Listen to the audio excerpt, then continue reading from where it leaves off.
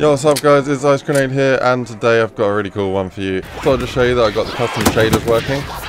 So, you see there, we've got a custom Death Machine HUD icon, and we've also got it for all of the other power-ups and new perk icons as well.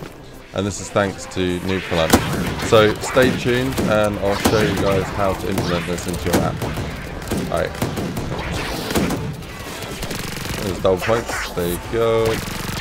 And it's got like a insta kill as well. There you go, there's an insta kill there. Welcome to the tutorial. The first thing you're going to want to do is download the custom shaders archive.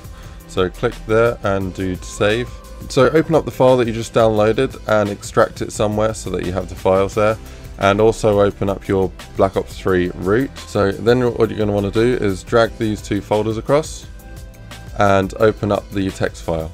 Then copy everything from the text file and go to your launcher. Then go to the map which you want the custom shaders in. So I'm going to go to the hell testing and go to edit zone file. In here you're going to want to paste what you had in the other file. So you should have all of the perks here and the power-ups. The next thing you want to do is go to Ape and go to where it says name and type in Death Machine. Then what you're going to want to do is, you see the image here, T7 HUD ZM power-up giant Death Machine. This will have the normal image, and you're going to want to do duplicate, then do _BK and hit OK. That will then give you this image here. You can leave that for now. You're going to want to go back to the one that doesn't have BK and go to the three dots here and go to your root, texture assets, custom, and you should have a power-ups one here, and then select the Death Machine and press open.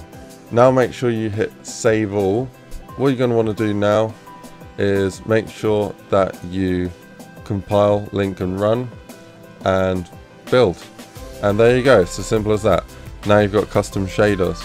The reason I suggest backing up this one is because I tried overwriting it a different way. However, in the zone it's expecting this name, and because it's available in Ape already, you have to overwrite the existing one, and that might cause problems. The one thing you should remember in future is if there are any updates, you may find the Death Machine HUD icon is overwritten, so make sure you set a backup. So there is one thing that may help prevent updates from overwriting the Death Machine, and that is if you drag the one we've modified into the GDT that we've just created. You can filter it via _giant_, and that should show the Death Machine and the custom shaders, and make sure you hit save all. Anyways, that's it from me, and thank you for watching, and I hope this works out for you. Take care and stay tuned for more. See ya.